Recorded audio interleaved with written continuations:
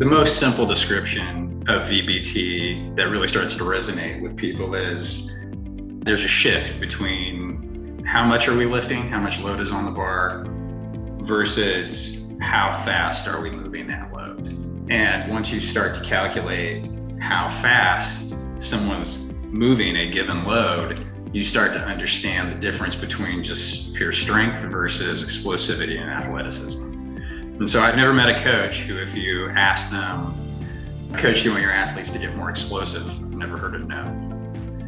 And so when people reference VBT, they're referencing what amounts to the science behind how we lift to make our athletes more explosive. You know, originally in the world of velocity-based training, you basically hooked a string to a bar. And, you know, as with all things, you got to start somewhere.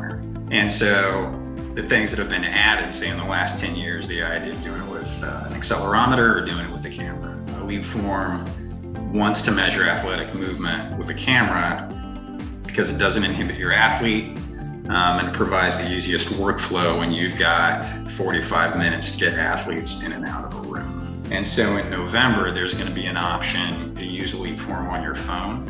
And so that will help people with smaller budgets, small schools, high school, small college. But it's also going to help out larger clients in the sense that now you have an option when athletes are away from your weight room. And then when the information comes back, how can I easily get to it? Like, how am I able to parse out the results really from a workout to know, have I implemented VBT in the right way? Are my athletes hitting the numbers that they want? If you can build something that seems simple but offers a lot of depth, that's always the goal. And you know, it's a goal you can never really perfectly obtain, or year after year kind of striving to do exactly that.